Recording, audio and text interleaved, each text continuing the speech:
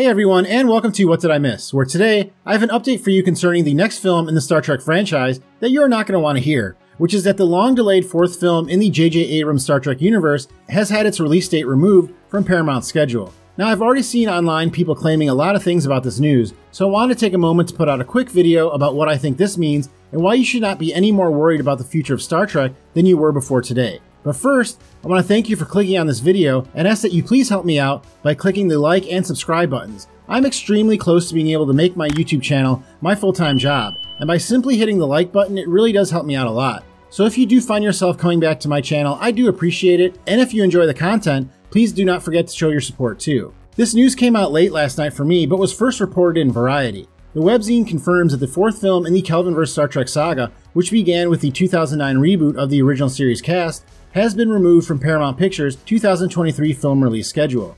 If you have been following the long road to get this movie made, you are probably not that surprised by this news. Even though a sequel for the third film with this cast, 2016 Star Trek Beyond, was greenlit before the movie was even released, there were already problems on the horizon. But more recently, the film lost its director, and reportedly none of the cast had signed a contract for the film, even though in February of 2022, the movie was given a release date in December of 2023.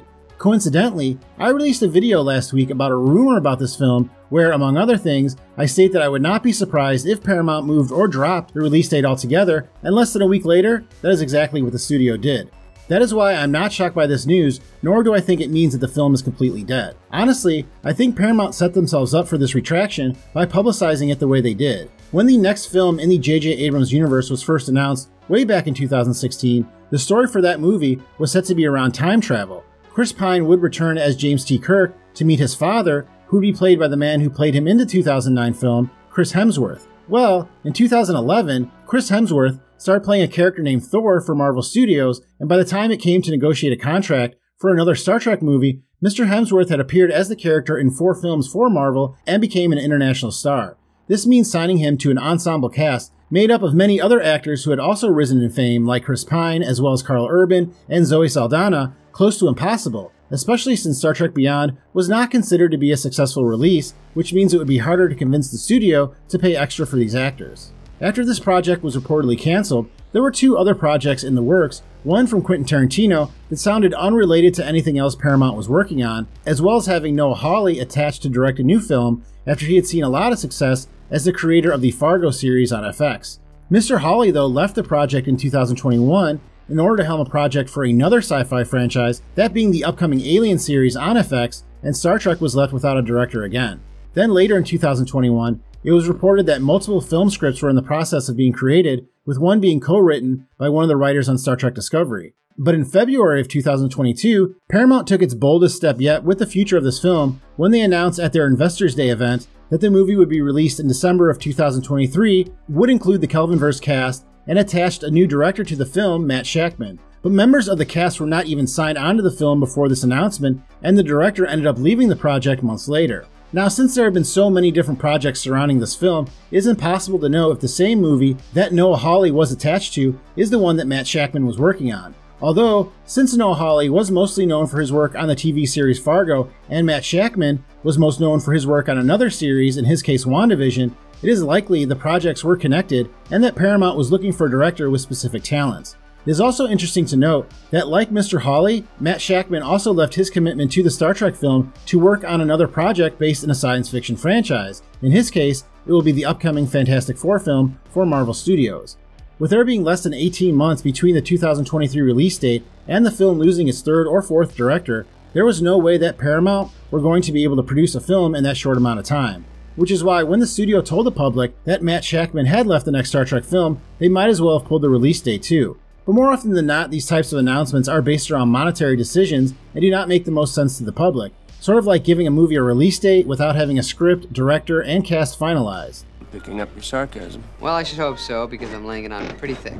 So what does this mean to the future of Star Trek? First of all, this should not affect any of the 5 Star Trek series that are currently in some state of production at the time of releasing this video. On the small screen at least, Star Trek has been kicking a lot of butt, and their newest incarnation, Strange New Worlds, is the highest rated series to date. This leads a lot of people to wonder if perhaps Paramount will not release another movie right now and just concentrate on the series in production.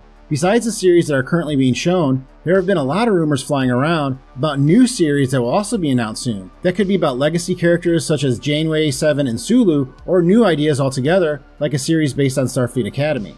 This feels weird to say this after talking about all the struggles this movie has gone through, but in a lot of ways, Star Trek has never been more popular than it is right now. Paramount could pivot their priorities and just concentrate on their various streaming series, but really, if Star Trek is this popular right now, they will want to capitalize on it in every way they can, which includes producing new movies as well as their catalog of different series. But given the difficulty of signing on the cast from Star Trek Beyond, I do believe that we have seen the last of that crew together. This does not mean that we won't see any of them again, but I do not think that after 6 years it will be possible to pull all these actors together again all at once. As I said earlier, I did put out a video last week about a rumor concerning this movie, and even with no release date, I still believe that it could be true. You really should check out that video if you are interested, and I will link it here and in the description, but basically it states that the next film will feature a new cast based on characters from the Next Generation era or the Enterprise D and E crew. I think that this is still a strong possibility, and it could not only still be based in the Kelvin timeline, but also include 1 or 2 characters from the J.J. Abrams cast. As I mentioned earlier, the original idea for this movie was to include James Kirk and time travel, so they could just as easily go forward in time with him and meet another Enterprise crew and in a way, hand the baton to the new cast. But whatever they do, I hope that Paramount is more careful with releasing this information to the public going forward.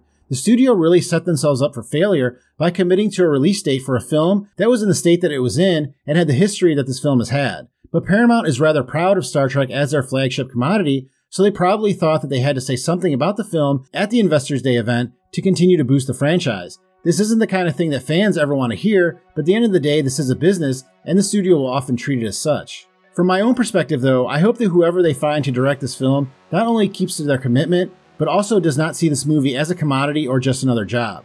Star Trek has a long and storied history, and there are many fans now that are creators, and it would be great to get someone who loves Star Trek to take control of this project. I want someone that knows just as much about Star Trek that I do, and is proud to be part of its history. If the plan really is to once again reboot the characters, they have to find someone that not only loves but understands these characters and feels a responsibility to treat them right. If Paramount can find someone like this, I know that the end product will be satisfying to the fans and make this long wait worthwhile. Well, that is all I have for this story, but let me know in the comments how you feel about the future of Star Trek and this movie. Thank you very much for watching this video. Please do not forget to help me out by hitting that like button, and I will see you next time on What Did I Miss?